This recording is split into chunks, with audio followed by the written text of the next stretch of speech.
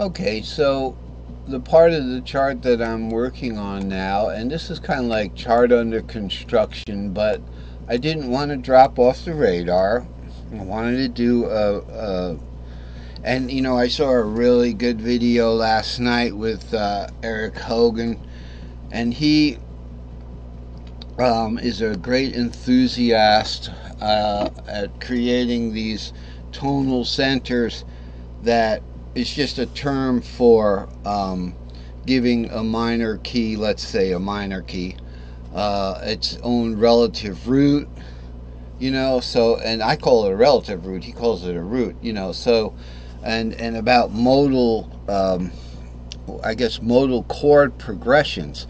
So what it boils down to is that there's actually a key of like a Mixolydian key, so this is, so you might say, what key are we in? Well, we're in C, we're in C sharp, we're in D, we're in E flat, we're in E, maybe we're in B flat, maybe we're in A, maybe we're in A flat, G, these are keys. The key of F, you can start here. F, B, E flat, that's A flat, there's B, that's the key of E, the key of A rather, is the key of A, but it was an A major 7th.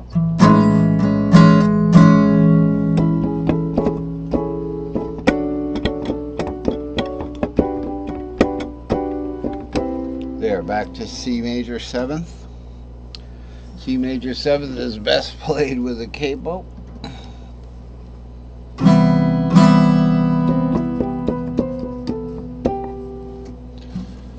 So that we're going to be getting into. Basically, there's another set of keys dealing with. Let's say we go from C Ionian, D Dorian, E Phrygian, F Lydian to G Mixolydian. You can call that G5. You can call it a root, its own root.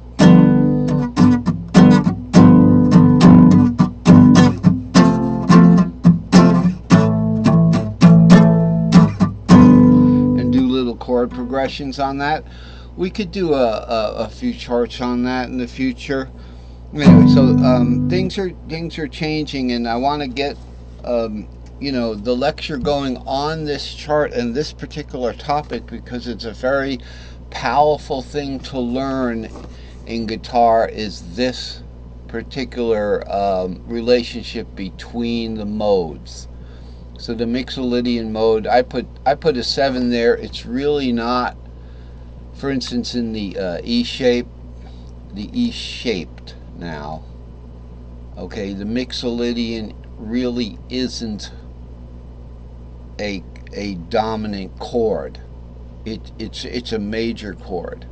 Okay, that would be like me, see this 7, it would be like me going, oh, this is A augmented 4th. I just put the 7 there just as a kind of like a cowbell.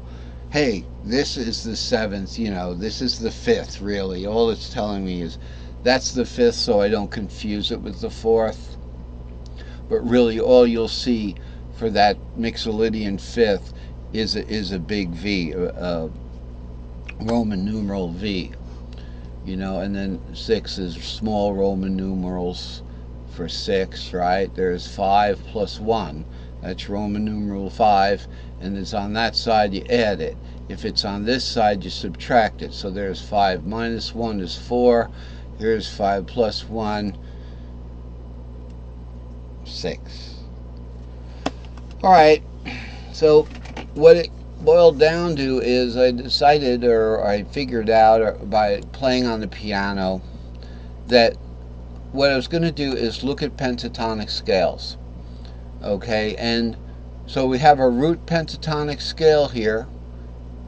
Okay, and you can play it in any key.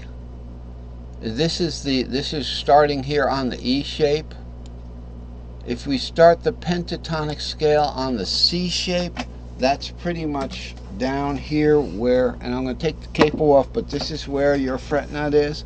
The regular caged C chord pentatonic scale starts right here. And we got to discuss this now because I wanted to get to these modal, these modal keys kind of thing. So there would actually be a key that's called the key of Mixolydian or the key of Dorian. So the fifth of the key of Mixolydian would be the second of the key of Ionian, right? But you can reassign that fifth in Mixolydian as a root. So I could make my own notation maybe, where I'll put a small root next to, small r next to that 5, or vice versa. Put it as a big R, so the fifth would be R, and then put a small 5 next to it.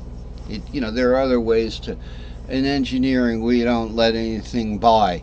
So there's a lot of little sub numbers, they're big on sub numbers like that. We don't put the sub number on top because then people think it's an exponential. But if you put it on the bottom, it's taken as a reference number, so V sub C or something would be velocity, and then the bottom, if you have a little c, say in modern physics, it would be velocity as opposed to the velocity of light, so V sub c or something like that. Anyway, let's look at, we'll get into that, but making progress on this chart is important. Let's look at it's a pentatonic scale chart, but looking at the pentatonic scale as inversions. So let's say we have 3, 5, 6, root 2, and then 3 again. Like that on the C, and on the guitar it would be shaped, and I just want to play it without the capo because I like to play big finger chords, So it's 3, 5, 6, root 2, 3. Okay, that's the pentatonic scale, and then the repeating the octave. We got that going. So I find this a lot more fun just to do something with rhythm instead of just doing the theory. But so this is the first pentatonic scale there, and in the C shape. And the question was, okay, well, when we go to the A shape, what are we doing? We're simply just doing the first inversion of this pentatonic scale. So let's start with the E shape down here so we can get that point, we don't get confused there. And that's what I'm talking about with reassigning roots to a scale degree. It can get confusing. So first let's start in the beginning. So let's say we have an E-shaped chord. I'm going to do like an E-shaped F here. It sounds terrible, but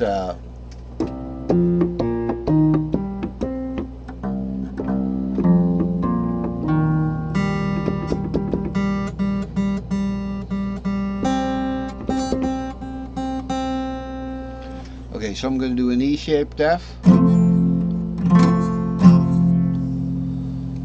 We want to do a pentatonic, the E-shaped pentatonic shape. You're starting a 5, 6 here. No, you're not. You're starting a 7 root 2. So you're starting a root 2, but we don't play the 7. So in diatonic scale box, you got 7 root 2, 3, 4, 7 root 2, 3, 4, 5, because it's F. We've got to hit that B flat. 3, 4, 5, 7 root 2, 3, 4, 5. Okay.